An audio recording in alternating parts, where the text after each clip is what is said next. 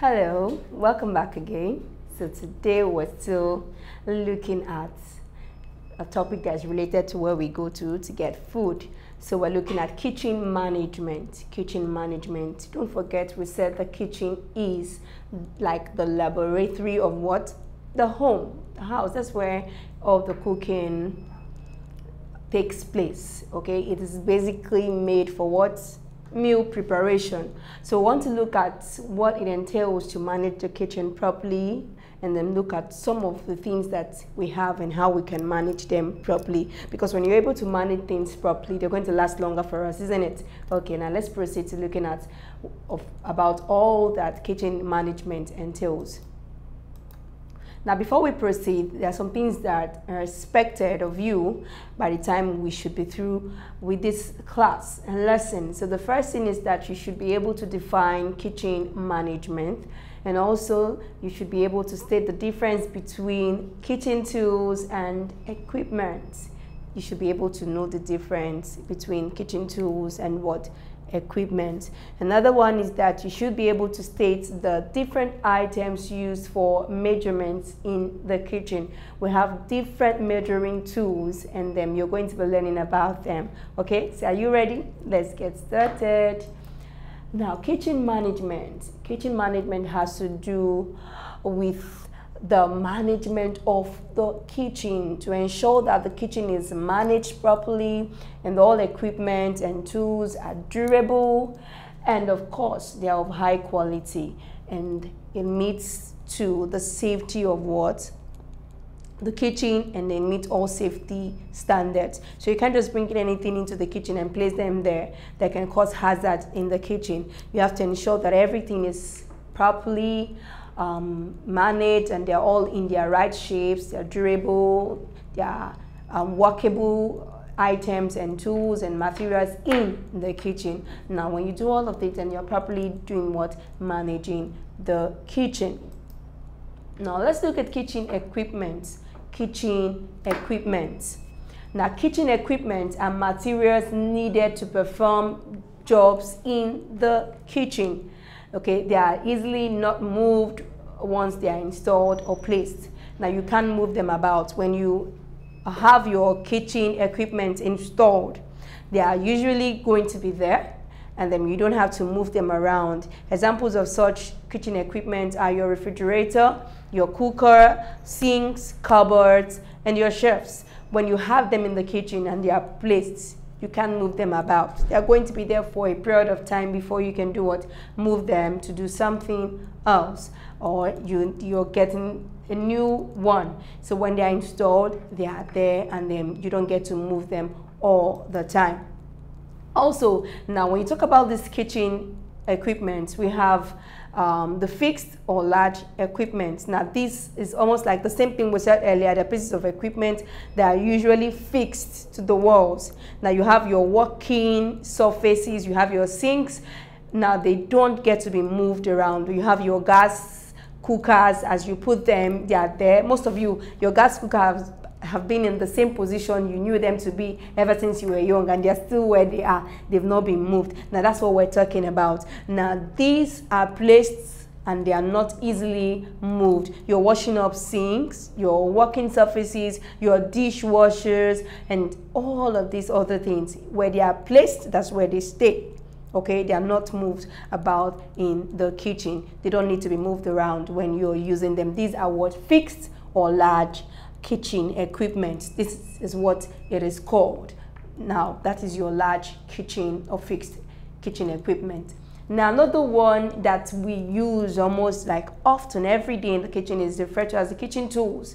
Now, kitchen tools are those materials that are often moved about in the kitchen when needed. You can move them about, you can place them here, pick them up, do whatever you want to do with them, and put them back in the right places. They are not heavy, they are not needed to be fixed. Okay, they have, you can put them anywhere. Now, you have examples such as your cooking pots, your knives, your plates, your cups, your graters, colanders, spoons, etc., etc. You can name them. Okay, whenever we want to use them, we just pick them from where they are.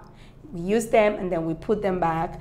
Whenever we want to use our spoons, we pick them, we use them, and then we put them back to their positions. So they are not fixed. There's things that are movable. We use them and we place them back where they belong. These are what referred to as what? Kitchen tools and utensils in the kitchen. Now also, measurement in the kitchen is very, very compulsory. Now, if you're going to be a food and nutrition student, you have to learn to measure things, because when you do that, you're going to get accurate measurements for recipes and all of that. Now, when you're given recipes to prepare cake, let's say a lot of people like cake, right? So when you're giving recipes to prepare cake, you have to follow the recipes, and then you're going to be seeing measurements. Is either it's going to be in grams, it's going to be in kilograms or milligrams. Now, you have to follow through.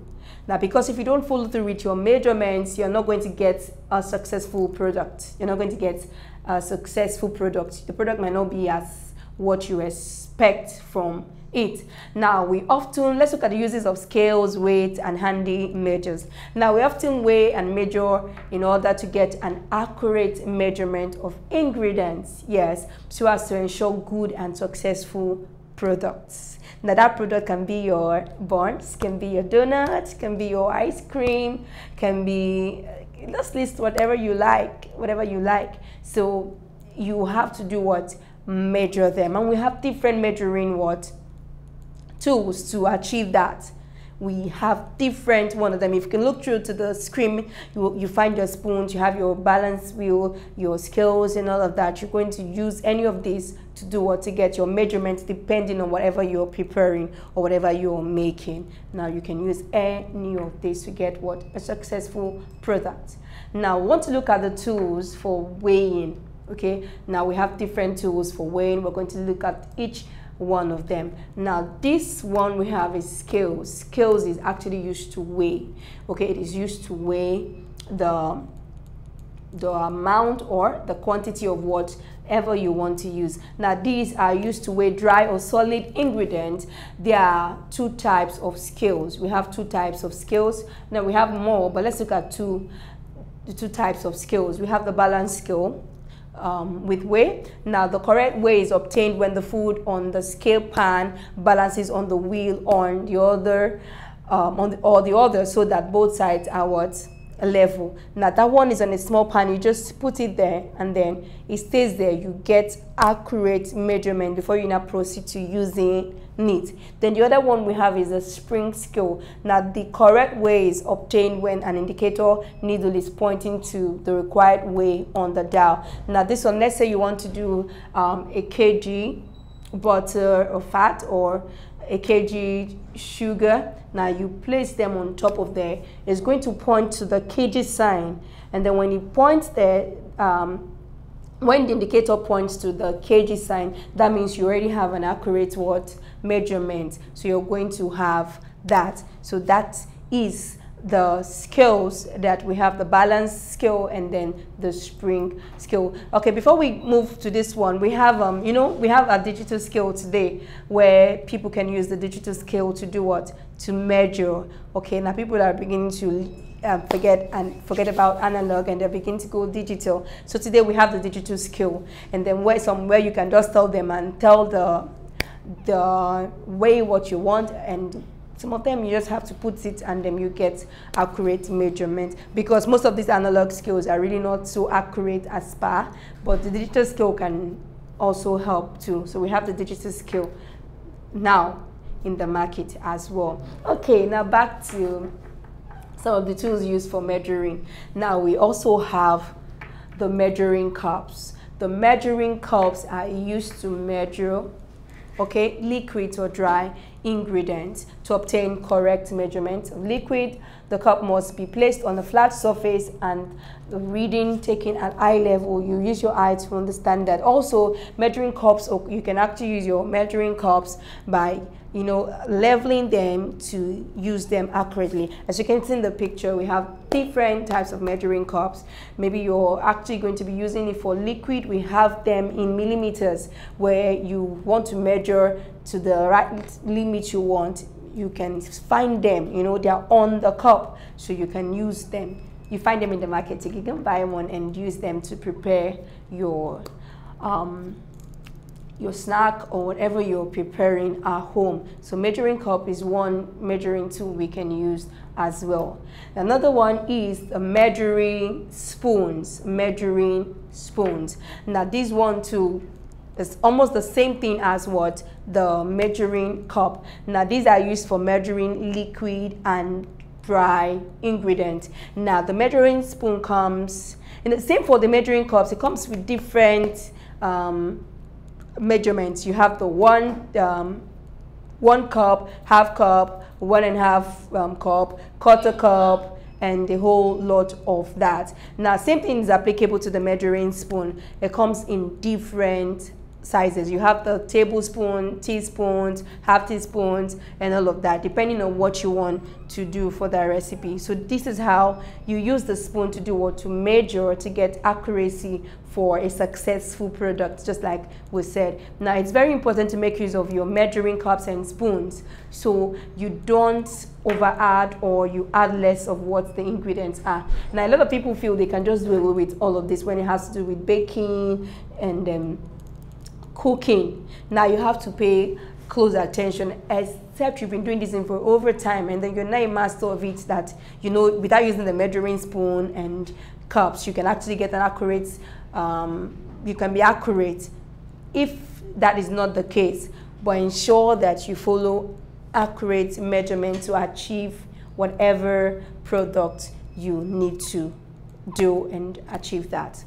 Another one is that let's look at uses of some small kitchen tools. Let's look at uses of some small kitchen tools. Now we have different types of kitchen tools. You know, we talked about earlier, we looked at kitchen equipment. So now we're looking at small kitchen tools, the one that can easily be moved about everywhere, here and then. Small equipment, kitchen tools. Now these are movable utensils used for preparing, cooking and cleaning up food in the kitchen. Now we're going to break it down. We're going to look at some of them. We have a whole lot of them. We have a lot of kitchen tools that we use in our homes, but we're going to look at a few of them, okay? And then we're going to look at their uses.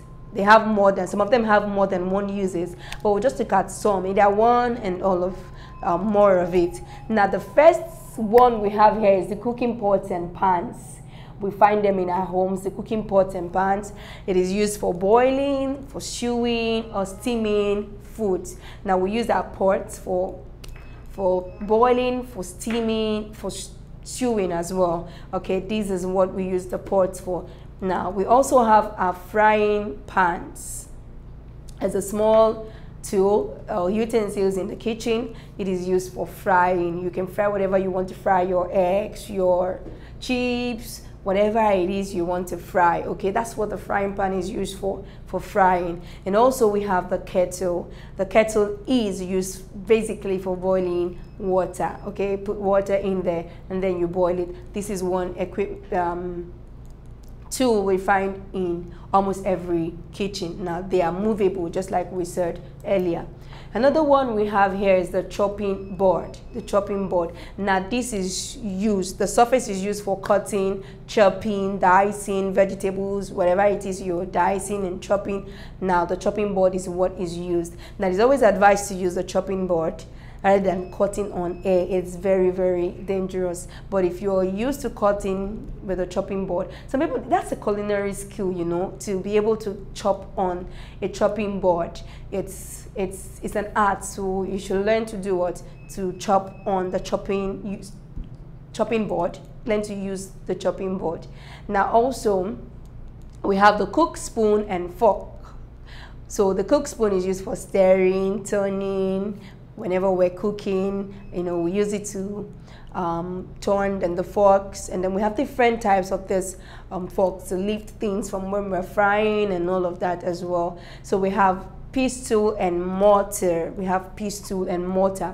Now it is used for pounding, especially starchy foods. A lot of us don't even know what the pestle and mortar is. Have you ever seen it? For some of you, okay, most of you have even seen it. Maybe you feel like it's an ornament or it's something that's just used as a decorative for decorative purposes. Now, the mortar and pestle is used to pound, you know. Most of you have not used it. Use it then, you know, something that we use almost like every day. When mom and dad or mom goes to the market, we have to pound our pepper, we pound a whole lot of things in there. But today I'm sure you have blenders and all of that, so you don't even know what the mortar and pestle is used for. But it is used for pounding, especially starchy food. When it has to do with people pounded yam inside there, you pound the yam, you pound plantain. With the riverine people, we do monunu in there. We pound our plantain and the yam together, so it's used for pounding. Another one is plates and cups. We use that every time in our homes, isn't it? Okay, and it's used for dishing up foods, liquids. Our cups used for dishing up liquids, for drinking, and all of that. We have a whole lot of them. You have your graters, you have your colander for straining, your sieve, a whole lot of these kitchen tools and equipment in the house that we use. Okay, they're all around us. So if I've forgotten any of them, I'm sure you know them. You can fill in the blank and put the list in there. So that is it. These things are used in our homes. Now let's look at labor-saving devices. You know what labor-saving devices are? You should know them because they are things that help us. Now today we have labor-saving devices. That's when I was talking about the mortar and pestle, and also the grinding stone. A lot of you don't even know what the grinding stone looks like or what it was used for. No, it was used to pound. People still use it. Even the western part of the country, people still use the grinding stone. You know, it has a different feeling. But I mustn't lie, I don't know how to use it effectively, but you know, I love it when I see people using it. I've tried it most times, but I don't get to know how to use it. But it's not a problem. So thank God for labor-saving devices. Today we have labor-saving devices. Now these are pieces of equipment that reduce the physical tasks involved in carrying out some cooking processes. Now you can see the lady all relaxed. She's having her dish washed by a dishwasher. Okay, now this is what a labor-saving device does. After all, you don't have to be so, you know, energetic, use all your energy to start working and all of that. So today, thank God for technology, we have a whole lot of labor-saving devices that can even help us vacuum clean our homes, do a whole lot. Why we're not too taxing ourselves to do a whole lot of this. But this can get you lazy a bit, but well, they're helpful so you don't get to overwork yourself, so you can channel the energy to doing some other things. So these are called or referred to as what? Labor-saving devices that helps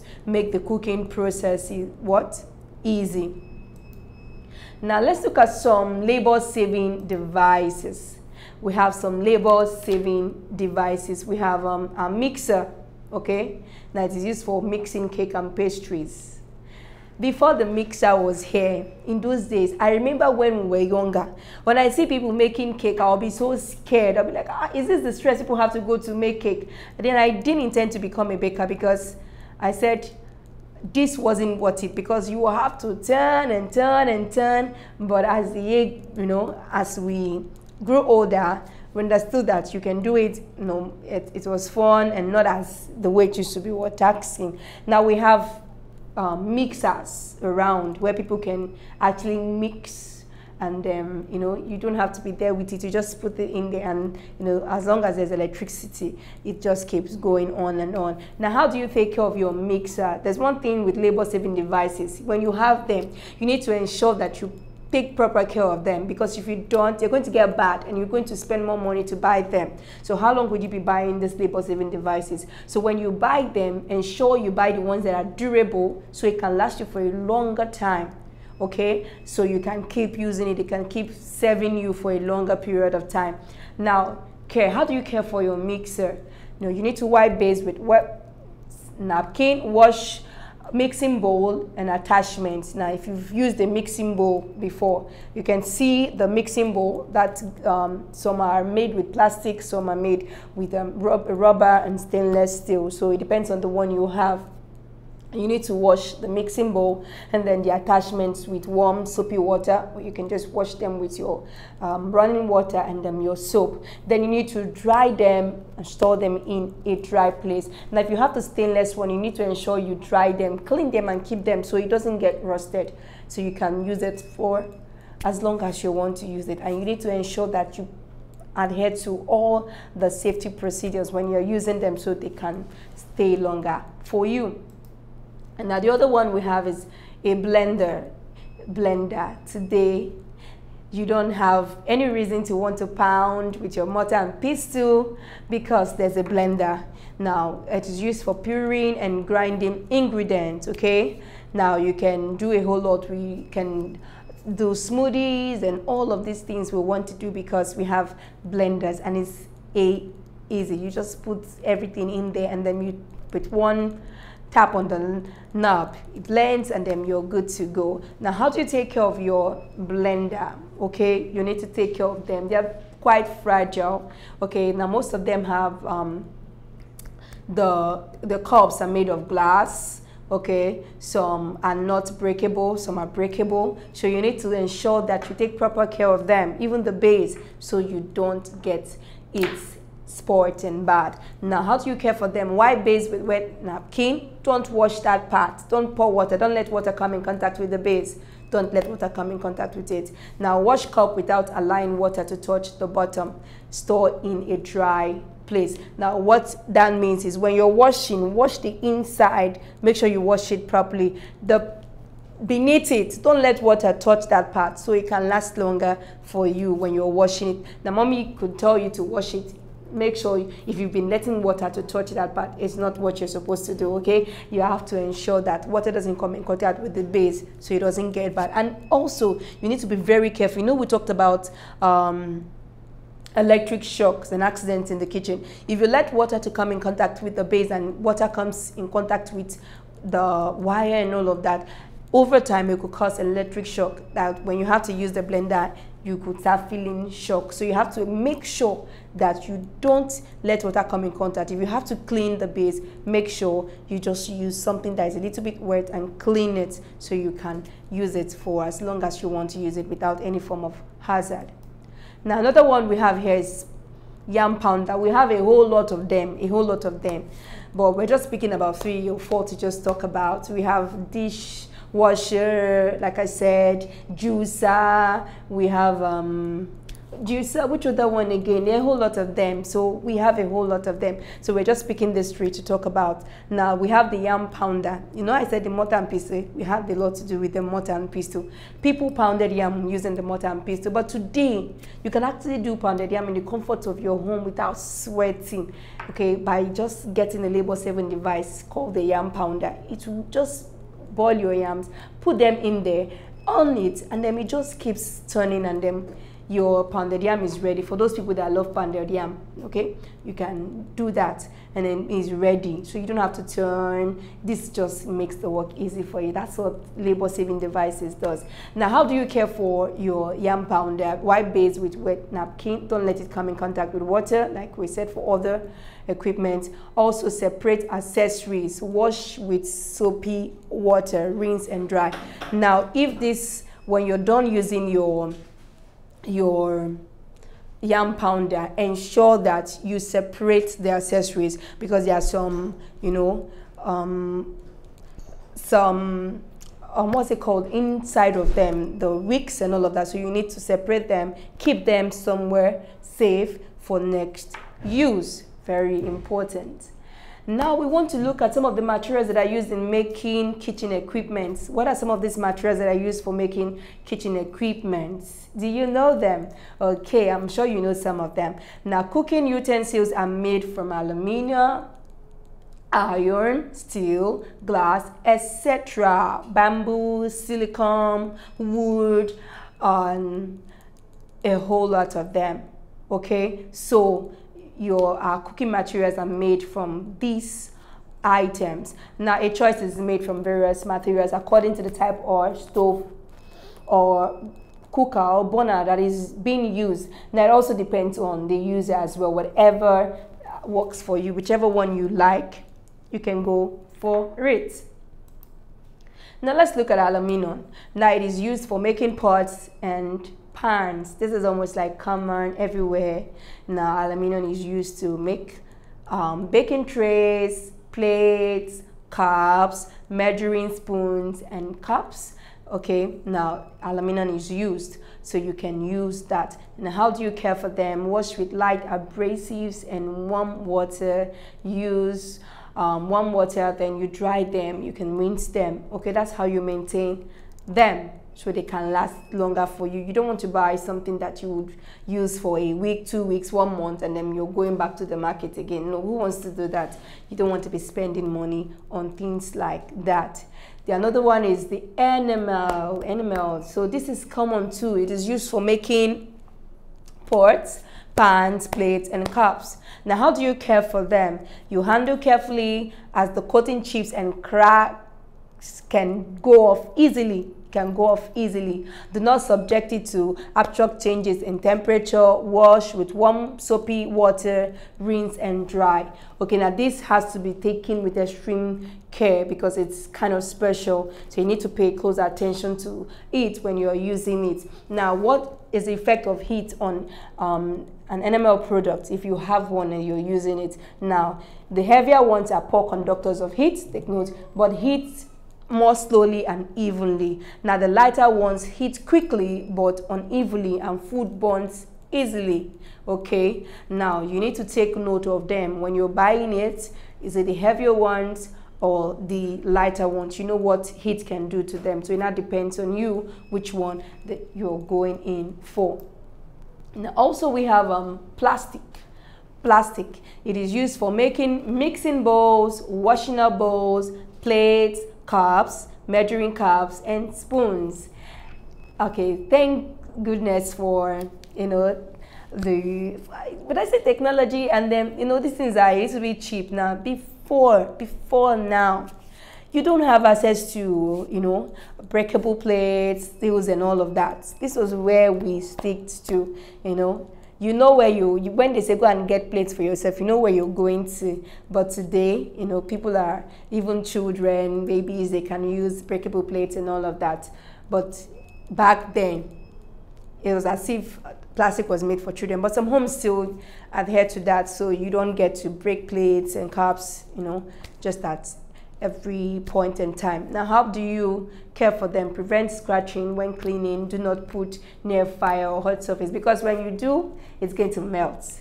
Okay, so you know, we use the plastic too for our washing hand machine, washing hand bowls and all of that. So when you're using them in the kitchen, you have to be very careful. The effect of heat on them, like I said, it melts with heat. When it comes in contact with heat, it will melt. Put it close to fire when you're cooking, or place on something that is hot, it will do what? It will melt. Now, we want to look at the factors to consider in selecting kitchen equipment.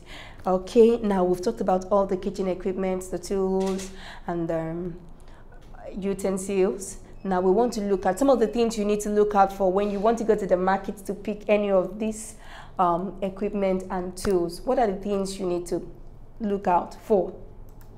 Available money or income. Now, when you have the money to purchase some of these equipment, then it's good and fine. You can get as much of this equipment and tools that you need in the house.